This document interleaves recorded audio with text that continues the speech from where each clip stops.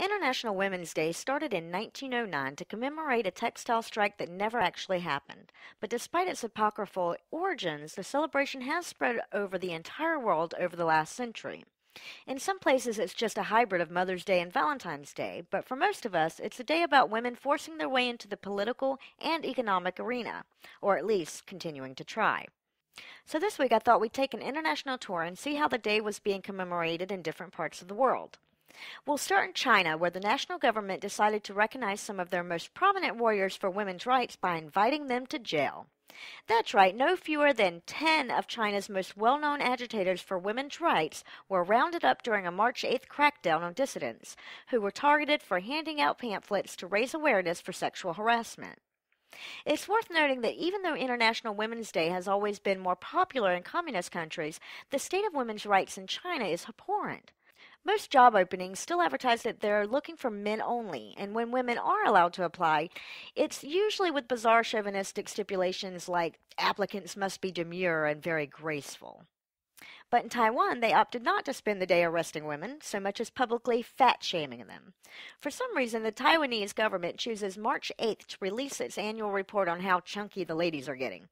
According to the Department of Health, a frightening 33.6% of women exceed the recommended waistline of 80 centimeters, or about 31.5 inches.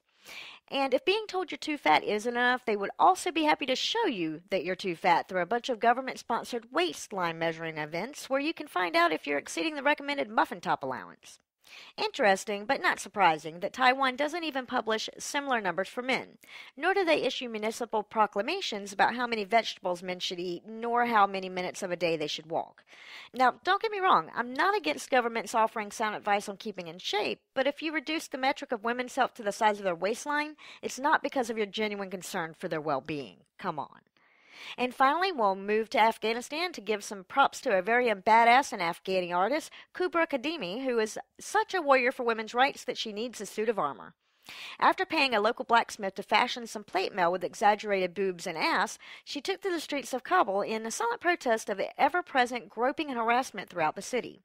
And as it turns out, groping is only the first level of misogyny in Afghanistan, because very quickly the suit of armor became functional when the assholes in the crowd started hurling rocks at her. Since the protest, Kadimi has gone into hiding after receiving a series of death threats. That's right, death threats.